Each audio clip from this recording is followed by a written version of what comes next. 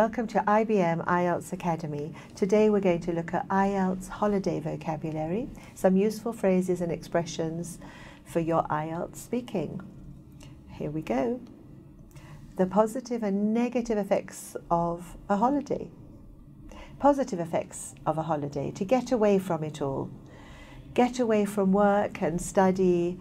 An example could be travelling can be regarded as a recreational activity which allows travellers to get away from it all. You can get away from all your troubles, worries, and just relax. Spend quality time with family and friends. Going on holiday is a time when family and friends can be together and spend quality time with each other, free from concerns of everyday life.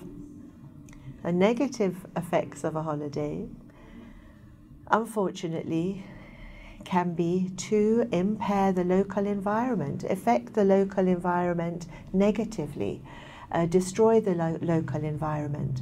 Many tourists throw rubbish into the water, which significantly impairs the local environment. We need to really be careful wherever we go. It can be very expensive, cost an arm and a leg, cost a lot of money. For example, traveling overseas these days can cost people a lot of money, can cost people an arm and a leg. Useful collocations and phrases for IELTS speaking test. And the topic is holidays. 1. A holiday of a lifetime, a special holiday that you're unlikely to repeat. It's a once-in-a-lifetime experience.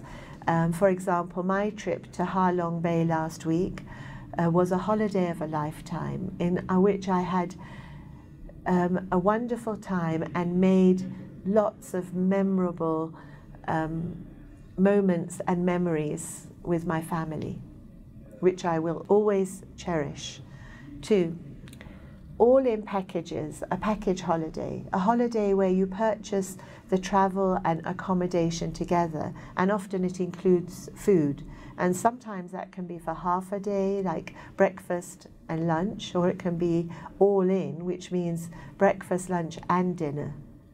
An example could be, I don't prefer packaged holidays because when it comes to traveling, I've always wanted to explore the new place myself.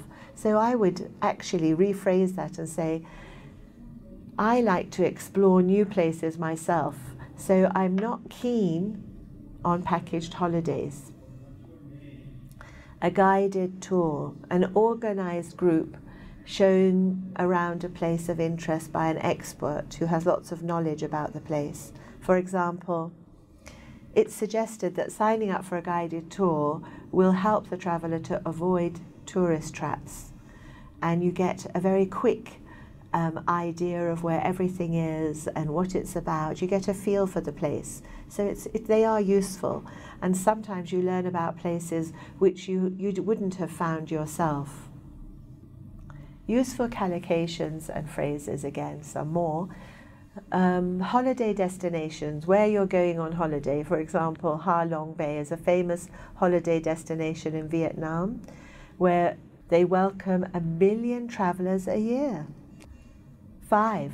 A far-off destination, somewhere a long way away. For example, these days travelling to a far-off destination is really common, as people like to do and explore places that are very different from their own countries, especially a lot of young people. 6. Places of interest. Sites of interest for tourists. These could be historical places, even modern places that are different, unusual. For example, Dubai, it's all modern but unusual and exceptional. But they can be old places like the hidden city in China, or the Great Wall of China. When going to a new place, the first thing I will do is to travel to some places of interest and try the local food. To go sightseeing, to look around the tourist sites. I like to go sightseeing at the weekend with my friends, even in countryside areas or in my own country, the local places. Breathtaking view, an extremely beautiful view. For example, one thing I really love about my previous trip is that I experienced many breathtaking views. 9. Hordes of tourists, crowds of tourists.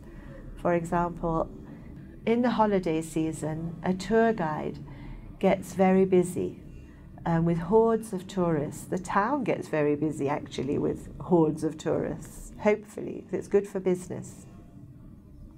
Local crafts, objects produced locally. For example, the shops in the bazaar sell various types of local crafts and a wide range of prices. Charter flight, a cheaper flight than a scheduled flight. For example, I usually choose to travel by charter flight. Then I can save a lot of money in the terms of my travel costs and go to maybe 2 places a year. The charter travel is usually in the summer in peak seasons. They don't necessarily travel all year round, it depends. 12, a check-in desk. The place at the airport where you register your flight and deposit your luggage, you hand in your luggage, you get your boarding pass. Check-in desk is the first place that you have to go when you want to get on a plane.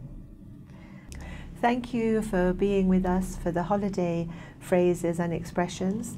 Please do look them up on your dictionary. The Longman Dictionary is very good in particular, I think, and I recommend it to you.